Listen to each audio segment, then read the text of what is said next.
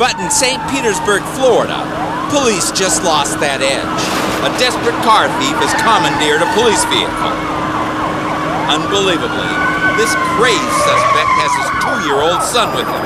A police chopper spots the suspect tearing down a residential street.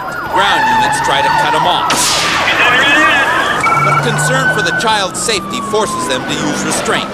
The driver pushes the high-performance cruiser to its limit, running red lights and barreling over sidewalks. This guy is all over the place.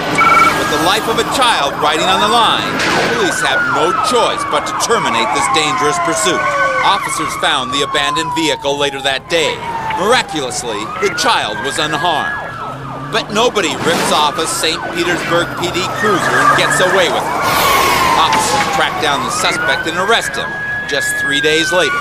In a case of poetic justice, he was taken to jail in the same car that he stole.